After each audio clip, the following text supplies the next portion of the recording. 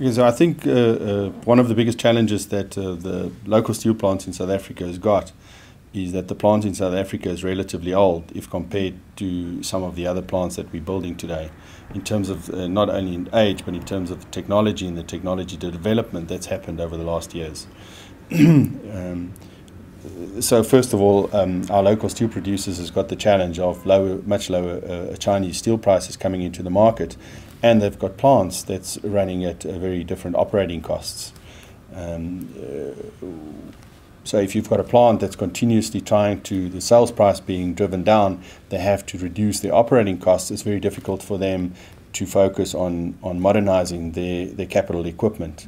And we think that if our plants in South Africa, the steel producers in South Africa, is going to compete with the international level, at some stage they have to start looking at modernization of the plants and modernization of the assets that they've got to improve those efficiencies. The SMS group developed concepts for mini or micro mills for the production of 150,000 to 300,000 tons per annum.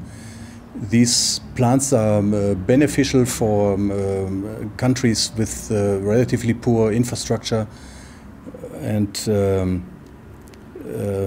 they are then for supplying local markets in that area.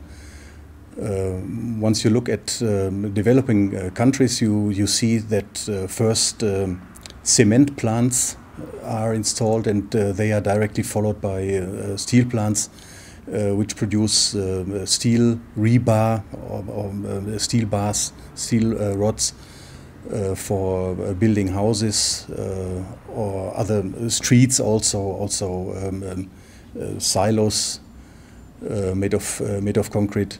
And with this relatively low capital investments, we can set up on local markets small units for first step into the industrialization of that area. Okay, one of the technology and products that we've developed, which I want to share with you today, is called a Hyper Express extrusion press. This press is very important to us because it gives us and the customer the ability to improve their energy consumption. It's actually reducing the energy consumption by 50%, and their productivity is also increased by 20%. How this works is, on your extrusion press, we now have the ability for the use of the hydraulics only on your extrusion part of the process. So all other auxiliary movements are done by our dynamic servo technology.